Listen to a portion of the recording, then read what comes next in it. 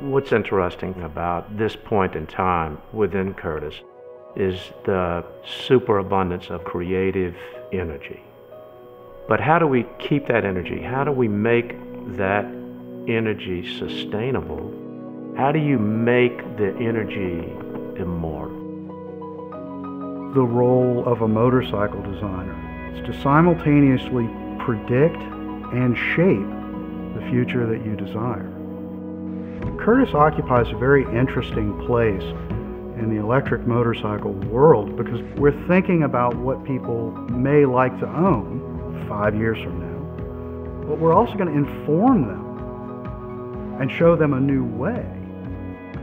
What we're doing as a team is taking advantage of this new technology, these new components, and we're not creating something that is designed to look like something that it isn't.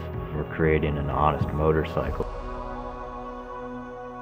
When I look out at the electric motorcycles that are being made currently, what I see is a true poverty of the imagination. Taking these electric batteries and motors, they're putting them in dated motorcycle proportions and packages and chassis. Everything's up in the air when you have a clean sheet. And that's allowed us to totally optimize everything we're doing. Electric motorcycles provide a design freedom that internal combustion engines don't have. It's all very compact and power dense. And you have, for the first time in my career as a designer, the ability to have control over the vast majority of the surfaces.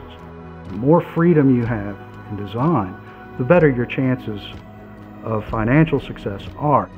The most interesting innovation of Curtiss is this beautiful dance of creative energy, all rhythmic and harmonious, making motorcycles that breathe.